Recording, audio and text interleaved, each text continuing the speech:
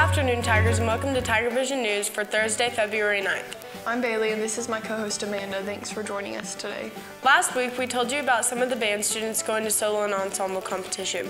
We wanted to find out a little bit more about the competition, so we sent some reporters to see what they could dig up. Here's more. Hey, I'm Sonny here with Hallie. What did you like most about the competition? Getting to play and hang out with my friends. Thank you. Hey, I'm Sonny here with Mr. Ashcraft. How did the band do at the solo and ensemble? What were the results? The band did really good. We had a bunch of students compete. It was all of our intermediate band kids that competed. We had about 56 medals, and I think overall we had about 14 outstanding medals as well. How did the students participate? The students all the students participated. They all played a solo, and we all chose their solo, and then they all played with a piano accompaniment. How long did it take to prepare? It took about a month to prepare. What all do they have to do at tryouts?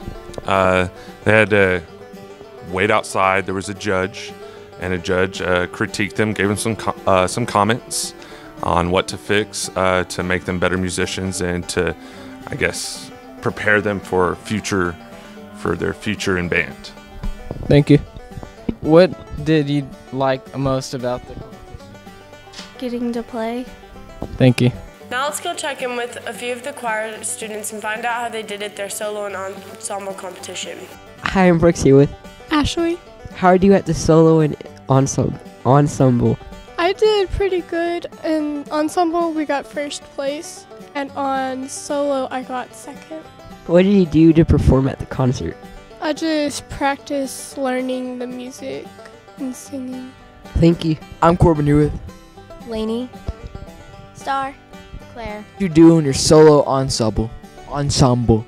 I did well. Good. Great. Congratulations, students, and keep up the good work. Anyone involved in prep cheer needs to listen up.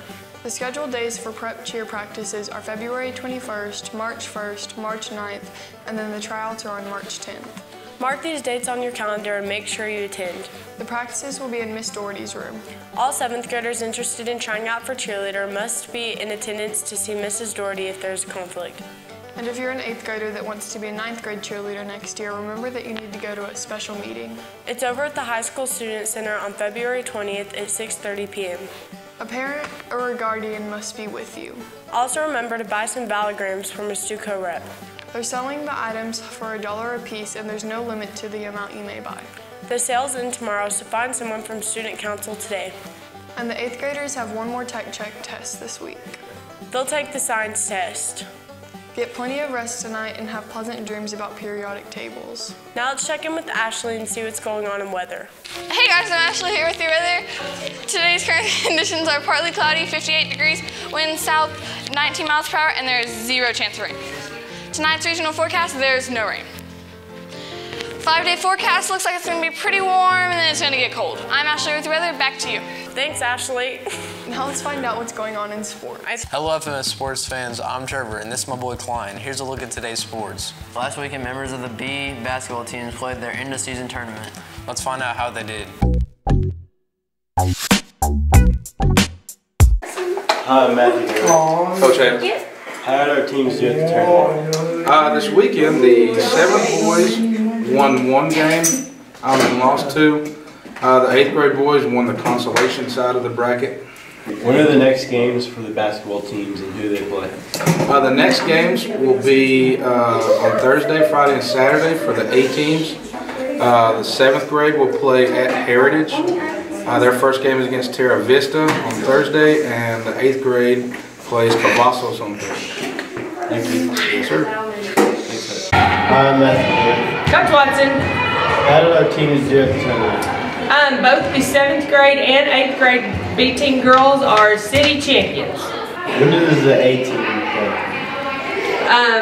The 7th grade A team plays Thursday at 5 o'clock at Laura Bush, and the 8th grade A team got a bye, so they don't play until Friday at 5 o'clock at Cavazos. Thank you. Hi, I'm Matthew. Sydney. How'd you do in the tournament? All right. What was the most challenging thing about playing basketball this year? Our defense. Thank you. Nice job, Tigers. The A-team tournaments start today. Good luck to everyone playing. The tennis A-team will hit the courts Monday where they will take on the Irons Cougars. The match will start at 3:40 and is over at Irons. Tennis B-team plays Irons next week on the 14th. That match will also be at Irons and will also start at 3:40.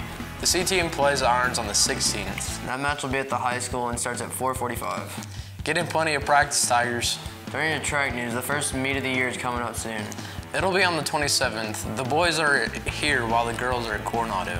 Field events start at 5 and the running events are after that. Practice hard, Tigers. That's a look at today's sports. Back to you. Well, that's all we have today. Thanks for watching TigerVision News. Everyone have a great afternoon. We'll see you later. Until then, Tigers. Bye. Bye.